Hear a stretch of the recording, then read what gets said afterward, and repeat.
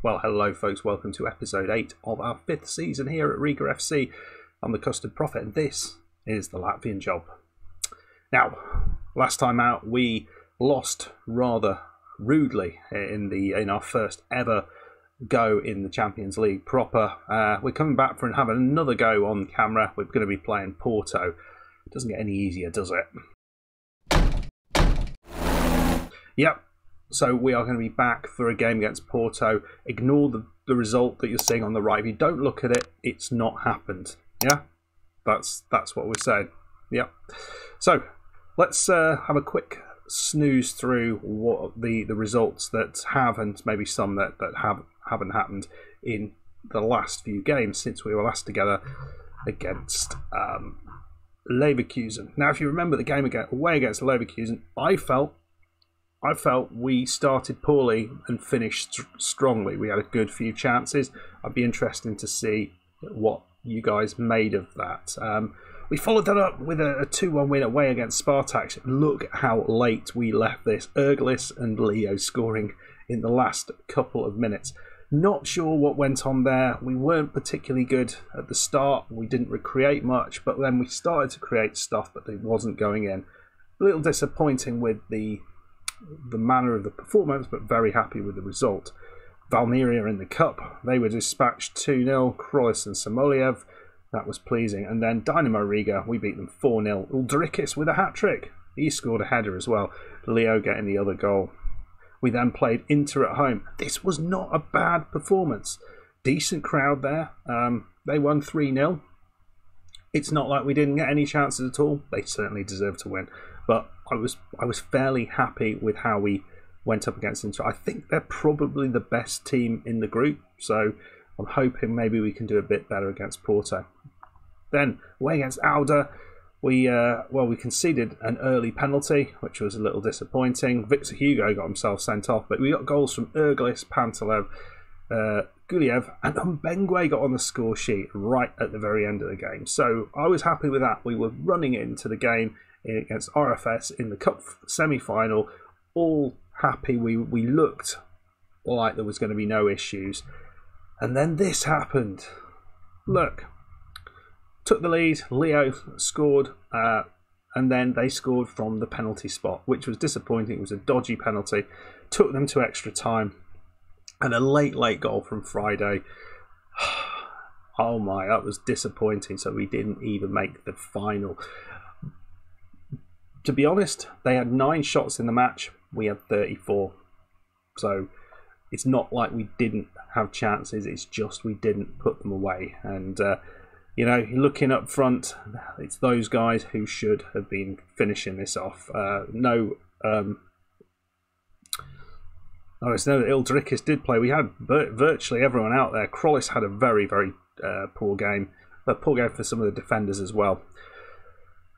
We'll ignore that, put it behind. Someone else gets to win the cup. That's great, and it's good for the reputation of good for their reputation, and hopefully it'll help their team improve and gets a little bit of cash for that, possibly.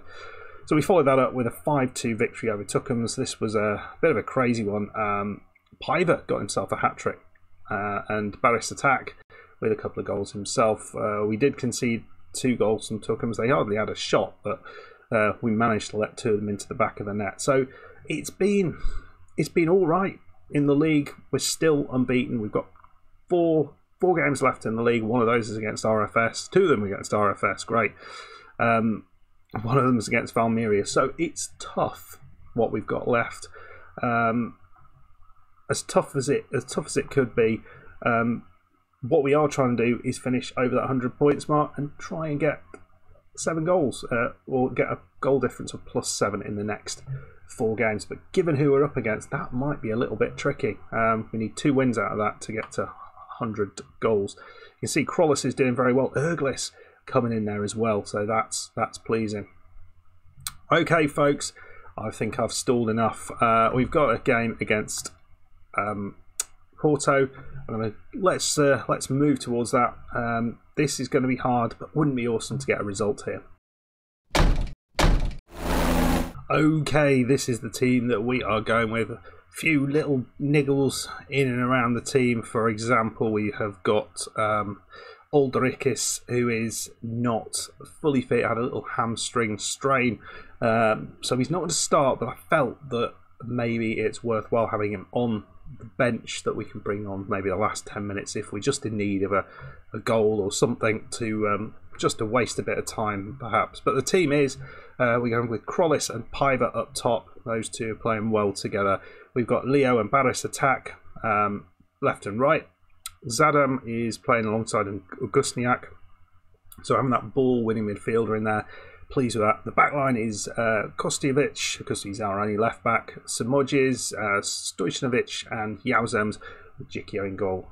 It's more or less the best lineup we could do, other than Ulrikis, and we've got options that we couldn't put on the bench. I think any of those players I'd be very happy to have on the bench. So it's strong. Let's get in there, see what we can come up with. It's going to be tough. Let's first of all look at Porto, see who they've got in their team. Trevor Chalobah, is that the Chalobah? Yes, it is. I didn't know he was from Sierra Leone. I thought he was English. Maybe his nationality has changed. Azpilicueta is playing for them, left back. Fernan Torres, Divock Origi up top. So they've got some decent players here. You look at what they're worth, and yeah, lots and lots of money. I won't be making a bid for them. Goalkeeper Diego Costa worth £70 million. Nice. Been there a while. Certainly come into his own in recent seasons. Yeah, we wouldn't mind him. Julian Draxler as well. Didn't see him sitting in there. Really, really strong players. The squad just goes on and on and on. Bloody hell. I mean, do they need all those players? They're hogging them a little bit. Right then, folks. Well, I'm not expecting masses, but it would be awesome to, I don't know, give this team a bit of a game. I'm going to start off, I think, on balanced. I think that makes sense. I'm happy with this team. I don't know whether Ulrikis would be a good move or Piver. I don't know which is the best move as things stand, if everyone was fully fit. But I haven't got that opportunity. I've got Ergulis on the bench as well, who's a completely different style of player. Right, here we go. Let me know what you think. What's the damage going to be? Are we going to get something out of this, or are we going to fail yet again to do anything against these big players? Well, we did have a shot on target, so that's a thing. But still, I don't know how to say that. I wouldn't expect Ferran Torres to score from that sort of distance, would you? With his head. No. Free kick. And just clips the bar. Certainly Porto are having the better. We are having the odd shot here and there. Well, Zadam didn't find the pass. I thought we might get a highlight there. How? Just looking for a pass. We're keeping it tight, making them go outside. That's not a bad thing. Just don't want them to run through the middle of us. How? Again, playing it out the back. Chalobah now. Is he going to manage to put a decent ball? He's on a bit of a run. Azpilicueta. Oh, he's just beaten his man there. He's on a yellow card, actually. Ferran Torres. Is it going to be a shot? Oh, it's an interesting bit of play. Another ball in. And it's in. Goal from Ferran Torres. He does score with his head. And that wasn't very good. That wasn't very good at all. I mean, the problem is we've got Jauzems, who is looking absolutely shattered, but we have nobody who can come on there. And yeah, he just Kostovic. It was a bit of a mismatch at the far post, but here we go. Piver, it's a kickoff highlight. Zadam into Krollis. Zadam. He's lost the ball straight off the kickoff. Come on, boys. Don't go 2-0 down. That would be annoying after such a good opening few minutes. Or opening half, really. It's 2-0. 2-0, 2 minutes. And where did that come from? Well, you know, they've had their chances. I can't deny that. But why have we been opened up twice that easily in 2 minutes? Okay, well, you can see we've gone big and we've changed things up a fair amount. He should be playing as a target forward. Right, so we're going to be playing Krollis and Paiva both as advanced forwards with Uldrikis as a target forward there. We're going to be having a middle three of Zadam, Gusniak and Baris Attack playing as a Metsala. We'll probably play Zadam as a Metsala as well. And then the back line, we've got players who there can run down the wings and maybe create some chances there. But basically, the reason I'm doing this is the wide players are doing 0. So let's play through the middle and try and do something like that. Let's see if we can create some chances. Uldrikis, my hope is now he's on. We're going to start. Okay, I just checked there about the free kicks, making sure Uldrikis would be at the near post. I think he can probably make a half, but we've got 3 excellent players up top. Are we able to? Wow, that was unlucky. Set Origi through with a brilliant tackle there. It's in. It's in. It's 3. Or is that being allowed? Is that or not allowed? Disallowed? I think it should be disallowed. Go on, disallow it. Dare you? Yeah. Okay, so you got a free kick. Oh, what is the goalkeeper doing? Kostovic is being dominated in the air by Ferran Torres. We haven't really got anyone else to bring on though, so it's him or nobody. And I don't know, at the minute it feels like nobody might do a good job of marking. So yeah, Torres has been everywhere. Okay, change coming up. Baris Attack, who has been next and useless, it's going off. Pantalev is on, and we can't take Kostovic off, but we're going to take one of the strikers off, and we're going to take Paiva off, and Erglis is going to come on. Well, Zadam had it for a second. That's a nice tackle. Stojcevic. And finally, are we going to create something? Uldrikis, it's through. It's Erglis. Erglis. And Krollis gets it. Oh, Erglis should have that. That seems very, very unfair that he doesn't. But we have scored against Porto. Lovely little move here. Uldrikis finds the right pass, and Erglis is through. Makes a lovely shot, and Krollis follows up nicely. If that was me, I'd have spooned it off into the crowd probably. So 3-1. That's better. It's clear we are not at this level yet. That is absolutely clear. Kostovic, he plays it up, but all of the strikers, they just run back. We need Uldrikis to be getting his head to it. Gusniak into Erglis. Well, here's Uldrikis. Oh, he loses it. Come on, man.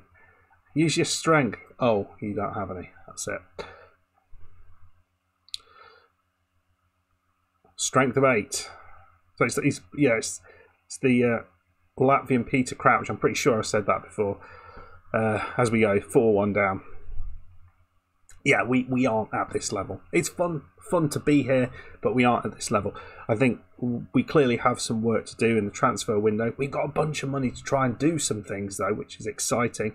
Obviously, we have to keep within the sort of rules of Latvian football, so that's a thing. So there's we might have to look at certain players who are at a club who maybe we'll have to move on to if we go hoping to improve them. But we've also got the wages to think about, and that's a problem because we can't afford the wages of the players we need to improve the club. And the reason we can't afford the wages really. Well, we can afford them, but the ground we've got is not sustainable for this level. And the reason the ground's not sustainable is because we don't actually draw any fans. If we're still getting like less than 2,000 fans, even for the really big league games. So for this, we've probably got in several thousand. But yeah, we're a long way short of that level. Anyway, folks, yeah, it was a bit of a drubbing. I was hoping to give us a little bit more of a game there. We created chances, which is great. I think the right scoreline was reached, if you're being completely honest. I think we deserved to lose fairly comfortably. Just think, what would happen if we had a little bit more strength and depth at the back? That feels like the place we do need to improve, because I think up top at the moment we're strong. We've got some good players up there. Midfield, we've got some good players, but it's at the back I really think we're weak. Anyway, folks, we'll just move on and see what the other results were. I think we're pretty much out of this. We are going to come back for the last game of the league of the season, just to see how things ended in the Champions League, how things ended in the league. But I think the only game we've got to hope of getting anything out of is the Leverkusen game at home. But I don't think that's going to be easy either. Yeah, I mean, it'd be cool to get something, but I'm not holding my breath, and it's just the level is beyond what we are capable of at the minute. Anyway, folks, leave some comments down below. Let me know whether you agree with me in that the key area to improve is the back, all the way across the back. Actually, we need left back, right back, and centre backs. So let me know whether you think that's the important areas to improve, or is there other areas in the team? What do you think of the using the 3 strikers? Is that something we could think about more commonly? It does feel like we've got the players to do that. In fact, we've more got the players to do that, and we've got the players probably to play the formation we are at the minute. So let me know about that. But I hope you enjoyed the episode. If you did, hit the like button, subscribe if you're new, and I'll see you for the next game, the final game of the season, where we're going to get absolutely smashed by Inter. Oh, I'm looking forward to it. See you then. Bye-bye.